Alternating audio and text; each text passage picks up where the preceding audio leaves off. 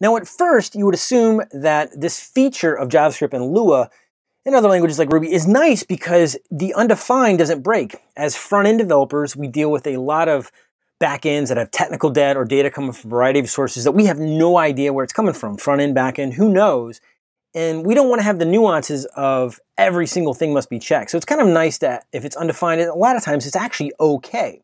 The problem is when we use it in situations where it's not okay. So let me give you a solution where it's kind of confusing. In this case, we're going to get a person object and format their last name and first name. Last name first, comma, first name.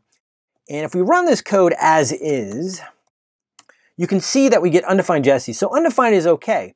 The property doesn't exist. It's okay to access it, and it's okay to inject it in this interpolated string.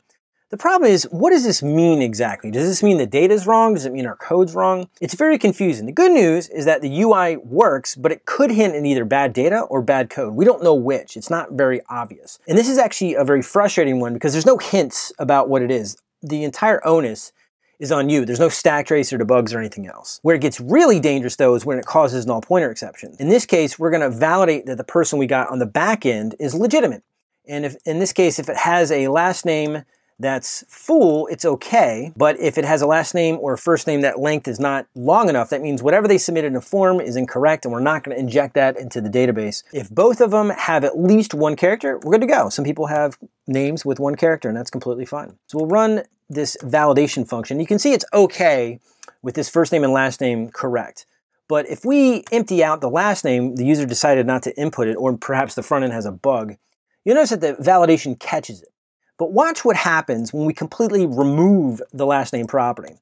And this function takes an undefined. Next thing you know, we get a null pointer. It's saying that cannot read property length of undefined, which means that last name is actually undefined, which means that person is not undefined. Now I know that because I wrote the code, but you'd have to investigate the stack trace and figure all that out on your own.